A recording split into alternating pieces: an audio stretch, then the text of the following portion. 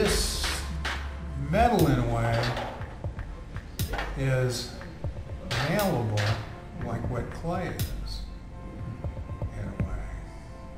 But then, and you can kind of stick it together like wet clay. I mean, they're not that far apart.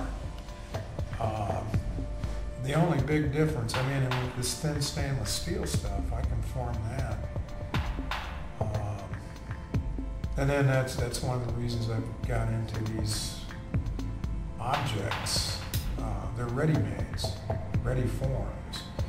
And I don't necessarily use the form for what it is. A lot of times I'll cut them apart. Just use sections and pieces so that you kind of might allude to something, but then I've modified it and changed it and reassembled it.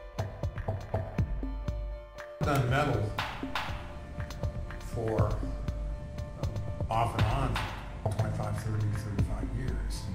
It's comfortable.